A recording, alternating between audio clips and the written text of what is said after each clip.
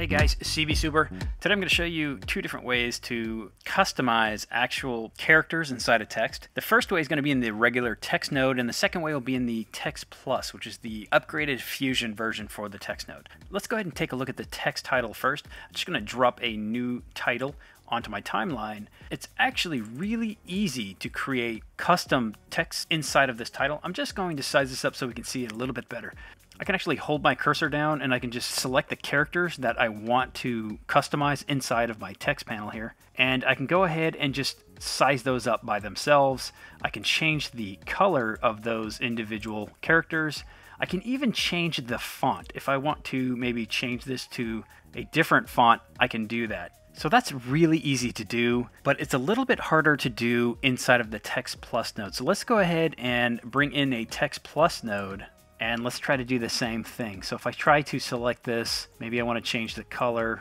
It just changes the color of the entire title. That's not what I want. Maybe if I just change the size. Nope, that still doesn't do it.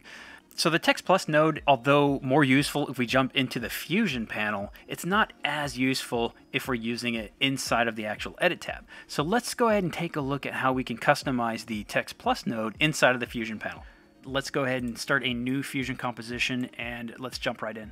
Here we are in the Fusion tab. I'm just going to bring down a brand new text node and plug it into my media output. So let's say I want to change the X in this word text and I want to either increase the size, maybe rotate it and change the color. Well, there's a really easy way to do that. You can't actually do it with any of the panels within the actual text node. You have to use a modifier. So let's go ahead and jump into the modifiers by right-clicking in the styled text section and click on character level styling. That's going to open up this modifier tab. I'm just going to select whichever character that I actually want to modify, and you'll know that it's selected because it gets these little green brackets around it. Now I'm going to jump over to the modifiers tab, and this is where we're actually going to modify it.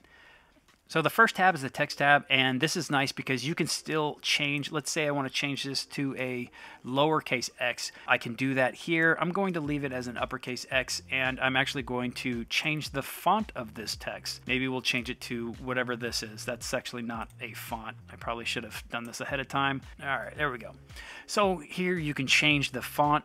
You can actually change the kerning or the space in between the actual character that you modified.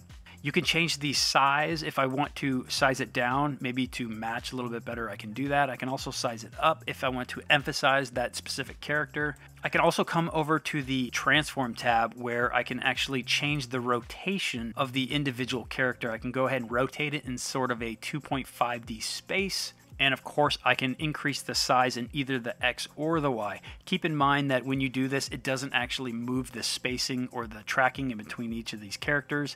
All it does is it simply stretches it. So I'm going to Command Z that. Let's jump over to the Shading tab where all the real magic happens. You can change the color simply by just changing the color.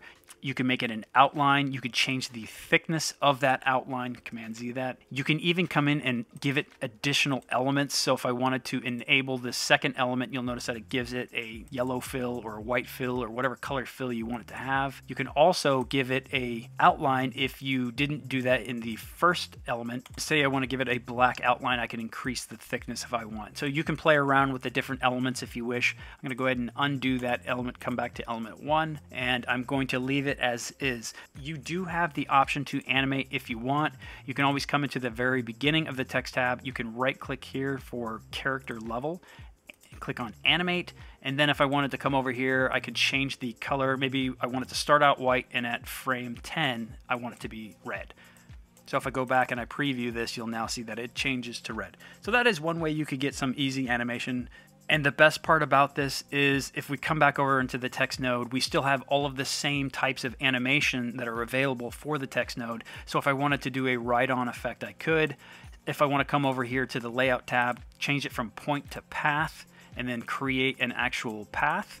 And then I can position this path so I can actually have the text moving along this path. You still have that option, which is pretty cool because if I was to use a bunch of masks and change the color and whatnot, you'd probably lose a lot of that functionality. All right, so that's pretty much it for customizing individual characters inside of the text node. I know it's really easy, but I get this question a lot. I hope you guys got something out of this. If you like this video, make sure to like, subscribe, hit that bell notification, do all the things that YouTube people do, and I will see you in the next one. Thanks.